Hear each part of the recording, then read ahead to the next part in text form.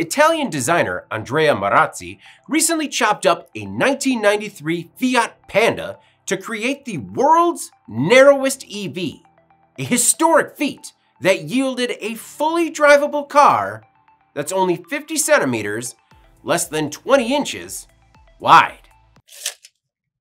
You know what? Let's not worry about it. Marazzi started with the chassis of an old Fiat Panda, cutting it vertically and sandwiching the parts together to make a single-seat EV from recycled components. Marazzi used his family's auto recycling business and workshop to make about 99% of the car from original parts. The Skinny EV runs on a pair of 12-volt batteries and a 24-volt motor.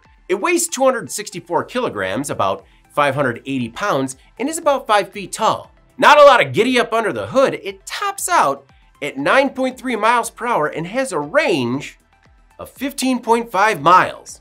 So, more of a tippy last mile option. The vehicle isn't street legal, but hey, it turns a lot of heads at live events and generates a lot of clicks for Marazzi online.